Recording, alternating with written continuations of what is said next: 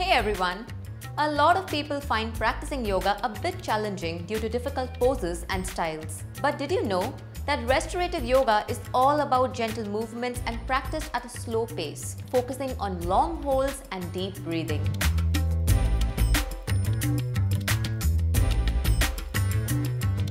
So let's start with our first asana, Restorative Matsyasana or Restorative Fish Pose. The fish pose can help release tension in your neck and shoulders. It also opens up your chest and improves the functioning of your lungs.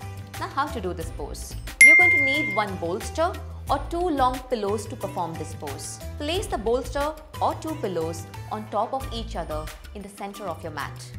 Start in a seated position with the pillows or the bolster at your back and lengthen your legs. With the support of your arms, lie down and make sure even your head is resting on the prop.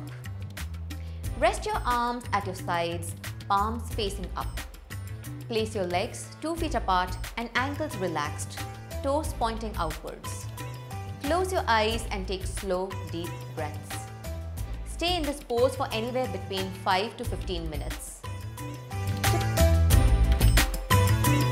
To come out of this pose, slowly bend your knees, turn over to one side, and with the support of your palms and forearms, sit yourself up. However, avoid this pose in cases of severe back, shoulder and neck injuries. Now the next pose is Restorative Balasana, that is Restorative Child's Pose. This pose improves the flexibility of your back and hips in a gentle manner, as well as it improves your digestion. The props you're going to need are one bolster or two long pillows, whichever available. To do this pose, kneel on the floor with your knees hip-width apart, big toes touching, buttocks on your heels. Place a bolster or two long pillows between your thighs.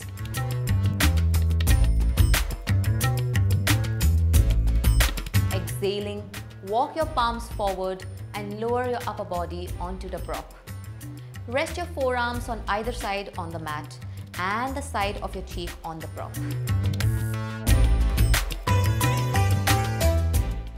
Remain in this pose for anywhere between 5 to 15 minutes with deep breathing. To come out of the pose, use the support of your palms to sit yourself up.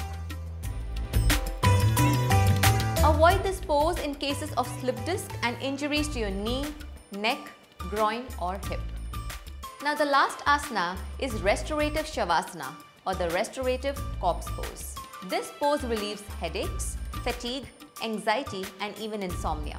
It improves blood circulation and normalizes blood pressure and pulse rate. Use props like a folded blanket or a pillow underneath your knees to take the pressure off your lower back. Now how to do this pose? Lie down on your back. Keep your legs comfortably apart.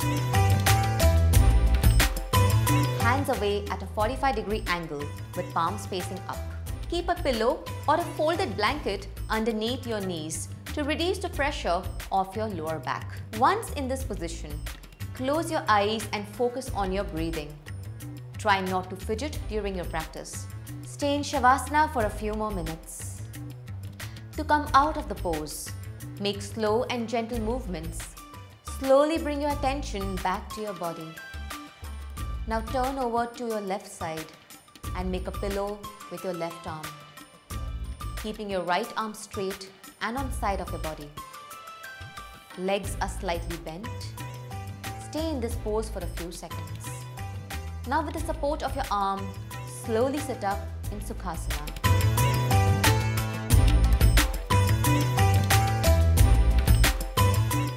Observe your breathing for a few seconds. And now gently open your eyes. Avoid Shavasana in cases of depression and lower blood pressure. By allowing time for longer asanas and deeper breathing, restorative yoga can help reduce blood pressure and produce a feeling of calm and increased well-being.